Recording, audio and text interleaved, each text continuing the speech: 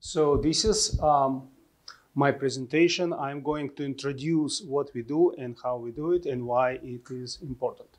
So what is really motivation for our work? So Habana Labs is the company which produce microprocessors. It's not CPU, it's not GPU, it's a specifically AI targeted processor or neural processor, if you will. And the motivation why it is important is that it has been predicted that more and more workloads will be in the field of AI. So it is predicted that the growth of AI will be over 30% per year. And in 2026, more than 1/3 of all workloads in all data centers will be AI in deep learning.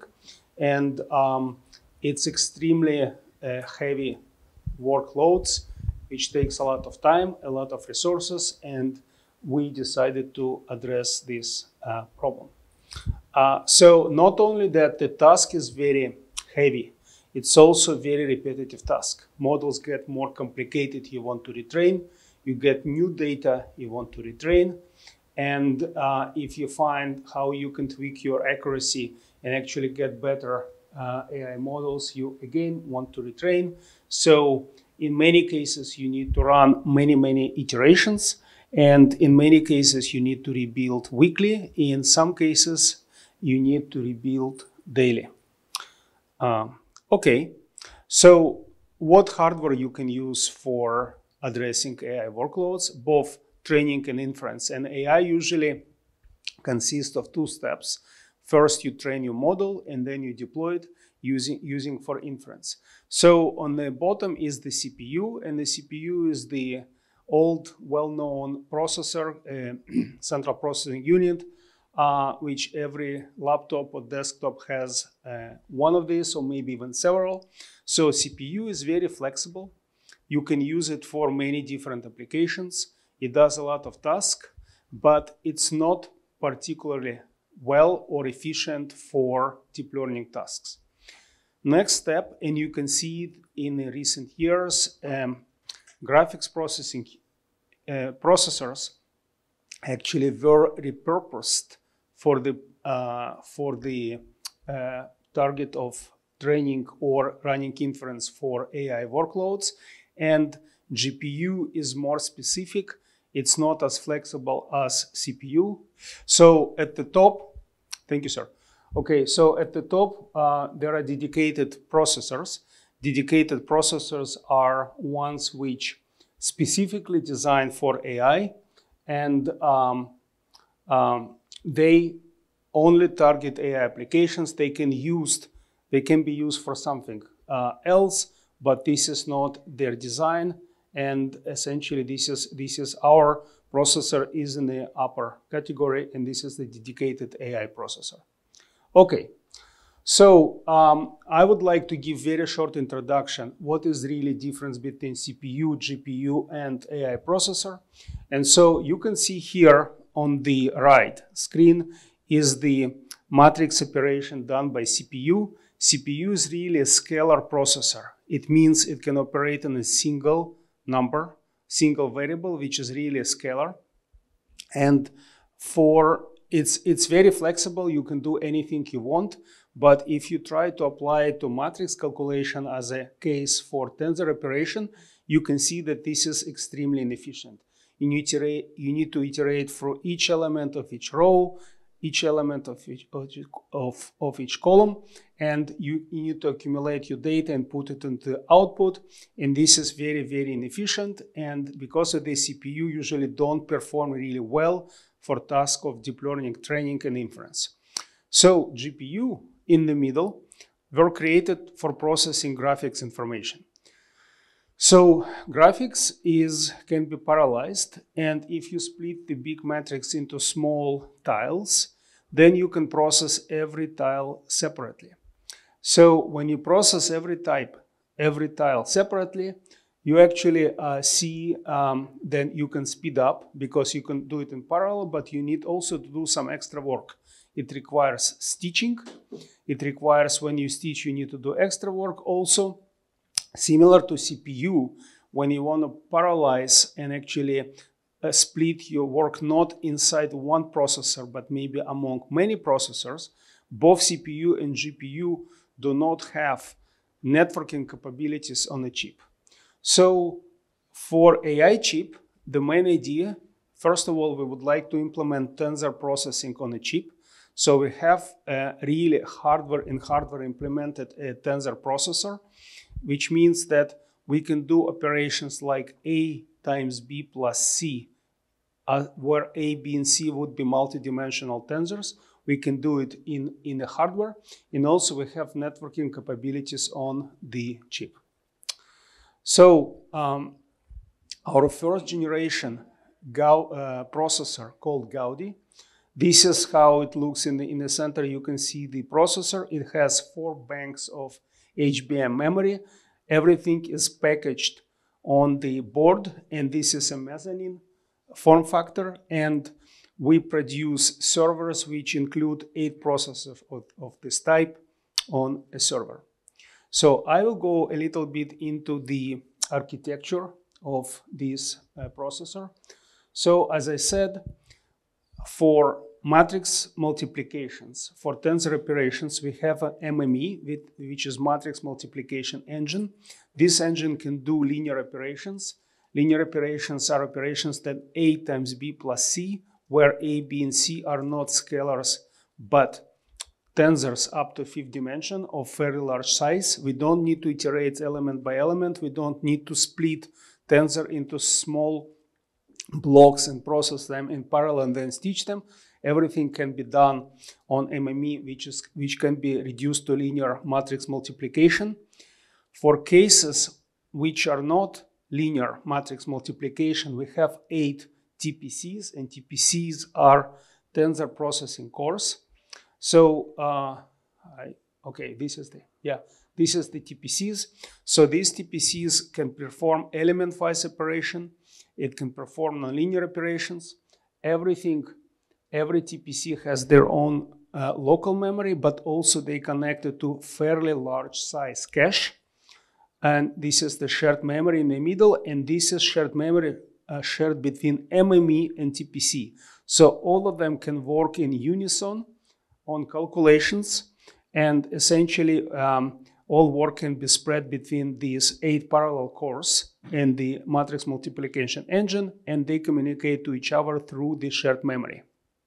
Okay, one very important feature, we have 10 ports of 100 gigabit each on the chip. So we don't need any external network cards, nothing. Everything can be communicated through the chip itself. It's extremely powerful communication network implemented on a chip. For the first generation Gaudi, we have 4 banks of 8 gigabit each, totaling 32 GB. We have PCIe, DMA, and so on. Okay, so no hardware is good without software, and so we have also designed the software stack from the beginning. Even though we are a hardware company, majority of engineers for our company are software engineers. So we already included in Linux kernels maybe for 2-3 years now. If you have Habana hardware on your server, on your computer, then the Linux kernel will automatically recognize this and load into Linux kernel. We have a graph compiler. Graph compiler is responsible for taking user-defined network and compiling into a set of instructions which can run on our processor. We have also communication library. In many cases, you want to split. You don't want to train your model for weeks or, I don't know, days. Essentially, you would like, if you have several servers, if you have several processors, you want to do it in hours or minutes. And essentially, you need to split and have communication. So for this, we have Habana communication library, which makes it very straightforward and easy to communicate and make it in parallel. We have thousands of optimized kernels, and these are special functions which run on our hardware for all common layers you can find in common networks. Also, we have very good set of tools. If a user has their own models, their own operators, which are not very common. We have an integrated environment that you can actually write your own model in C++. And we have LLVM-based compiler, which will compile your model into our code, into binary code run on our architecture, and whatever model you write and compile will be included in the user library. We have a normalization layer which translates common API from PyTorch and TensorFlow into our API calls, and this is really our software stack.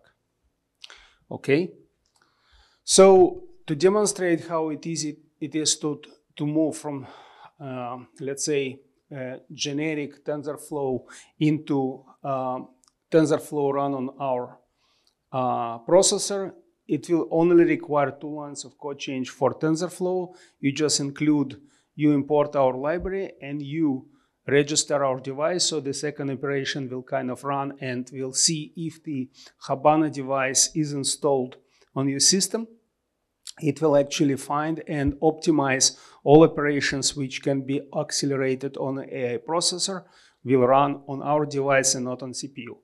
Similar for PyTorch, it's actually 4 lines of code if you would like to run it on PyTorch. This is the PyTorch lighting. If you would like to run it distributed, again, very trivial, few lines or even words of code change. And currently, Hugging Face is a company which specializes in transformers, and we are completely integrated with Hugging Face. First, we had models optimized for Hugging Face in our domain, like on Habana domain, but now it's so common we even eliminate it. You take anything from Hugging Face, it is already optimized for Habana. They have links for optimized models, and there are many of them on Hugging Face running on our devices. Okay, so we have also the entire environment and ecosystem. So if you would like to see, we have tens, it's kind of nearing hundreds of models which currently optimize to run on our processors. You can find it in Habana GitHub. We have developer side, we have training tutorials, we have manuals how user model can be translated, optimized, or imported into our hardware. Okay, so what about our training performance? So we compare ourselves with best, absolutely most powerful processors currently exist in the market. And currently the best processors are from NVIDIA, A100 and V100. A100 is the newest generation processor. It's a server grade processor. And so Habana is here in the middle. Okay, so we can see that Habana also, because we were a startup, when we developed our first processor, we didn't use the most advanced technology because we didn't want to take too much risk. We came with a new processor architecture. We didn't want to try new processor architecture, plus the most cutting edge of the transistor processor. So we used 16 nanometer processor, which was the mainstream at our time. So we can see that compared with V100 from NVIDIA, which is more advanced than, it's actually 12 nanometers, so it's more advanced processor technology and transistor technology than ours, we'll still beat this processor from NVIDIA significantly. And then the next processor, A100, is 7 nanometer, which is significantly better technology than ours. And essentially, we're very close to this performance. So we get our performance not because of more advanced and larger number of transistors, instead that our chip is better architected for these particular workloads. Okay, so we also see, and this is kind of unique, that because we have such powerful capabilities on our chip for communication, we observe linear scaling. In some cases, we observe superlinear scaling, meaning that if you split your job and you run it on n number of processors, sometimes speed up is n, virtually n without any degradation. We did observe in some cases it can exceed n because maybe there are some secondary order effect. For example, you don't need to send much message in communication. Sometimes we see that splitting an n, you actually get n plus performance in gain in performance, which is unique and unusual. And before we made these claims, we actually double checked that everything is actually done correctly, because it's kind of very unusual. So you can see here virtually for bird large, and this is from deep speed, you can see literally linear scaling. We also recently, the CEO of Intel, Pat Gelsinger, presented this diffusion model running on our processor in his latest keynote. We actually can run, this is very heavy model, and we can run it. I think it's like world record for the performance for these models. Okay, so we are targeting several vertical niches in the market. So we are very good for the computer vision, image classification, NLPs, and so on, object detection. So in all these verticals, we actually have some customers, and the list is growing. Okay, so currently, and this is also very kind of indication of importance of this chip, we are available on AWS. And this is one of a few categories which you can find in AWS. If you go to AWS and you try to reserve a node, you can get a CPU node, you can get a GPU node, and as of several months, maybe almost a year, you can also get a node with Habana Labs processor installed, and it's called DL1. In addition, we partner with Supermicro and DDN. DDN is the data company, data storage company. So we produce servers which can be placed on premises. And usually when you do a lot of training, and in many cases a lot of inference, you need to have a lot of storage before your data sets, or maybe sometimes feeding. So we partner with these companies, and you can have many different architectures. You can have different proportion of compute node versus storage node. And so this is the second opportunity for if you want to deploy it on premises. Okay, and this is the slide I took from the DDN presentation, and this is one of the reference architectures which has 4 compute nodes for Gaudi and 1 storage from DDN. Okay, and this is example comparison, price comparison on DL1. DL1 is the Amazon AWS instance. We are not cheaper because we don't sell it for cheap. It's because we are higher performant. Our chip is dedicated for deep learning. We can do things much more efficiently, and because of this efficiency, the price performing can be transferred to customers. It's not that you will reserve the node for less money than competition. It's that it will do the work faster. You don't need to pay for that much. Okay, so Gaudi 1 was introduced, I think maybe a year and a half or so ago, and in summer of this year, actually in May, we made an announcement, but as of now, this is available.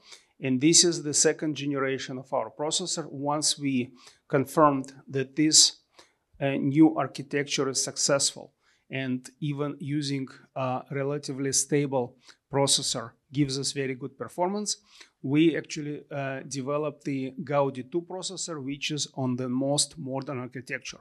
So what is interesting is that the first processor was developed on 16 nanometer. We went to 7 nanometers. We have 24 TPCs, tensor processing cores, instead of 8. We added new data type. By the way, we support many different data types. We support different resolution, integer, int8, int16, int32, signed and unsigned, BF16, FP32. To all of this, we also added FP8 of different flavors, and it's different distribution of Mendelian exponent. We have much more memory, and we improve memory bandwidth. And instead of 10 ports of 100 gigabit each, we have 24 ports of 100 gigabit each. We have 2.4 terabit per second communication on a chip. So it's on a chip, an extremely powerful device. The power is grown from 350 watt per chip to 600, but it's still air-cooled. So it still can be air-cooled. We don't need a liquid cooling for this chip. It's a passive air-cooled. Okay, compared with the architecture of the chip I showed before, it shows evolutionary change. So we have much more memory. Instead of 32 GB, we have 96, which is also industry, I think, industry leader. We have two different MMEs instead of one, which can work on different parts of the task. We increase the shared memory from 24 to 48. As I said, we have 24 TPCs. We added media engine. So media engine, if you, for example, feed some encoded video or encoded streams, we actually can decode it for many different formats on the chip. You don't need to use CPU. We found out that in many cases, if you use these powerful processors and you try to feed some video, then in many cases, CPU, even the most powerful CPU, will become a bottleneck. So our processor will idle or not work to full potential, because even to data in, data out, which is done on CPU, will not be fast enough to satisfy performance of this chip.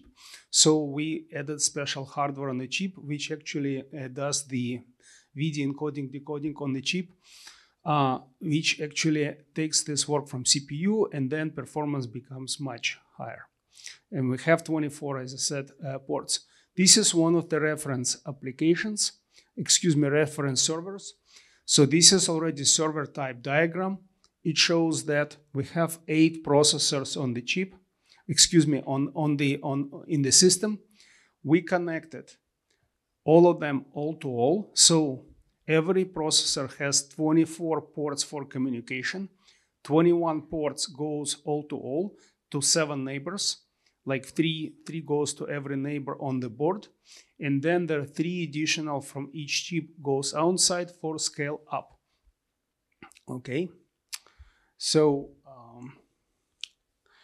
now what is interesting for this product is that first time, actually NVIDIA usually is the best, absolutely king of performance for all tasks for deep learning. First time in history, we broke this record, and this chip outbeats the best performing chip from NVIDIA. And so this is the graph for the performance. And it's not even our press coverage. It was that NVIDIA finally loses the crown for the highest performing chip for artificial intelligence. And this is example of how our chips are compared to NVIDIA. So there is a first generation Gaudi and second generation Gaudi 2, and NVIDIA chips are sandwiched. Green is NVIDIA, blue is ours. So we are roughly 2x from the best currently processor from NVIDIA. Similar performance from LP? Yeah. I have like 3 minutes. Okay, it's available from different vendors, so it's not only from Supermicro, but Inspur. So essentially, and we collaborate with different partners. Any questions so far?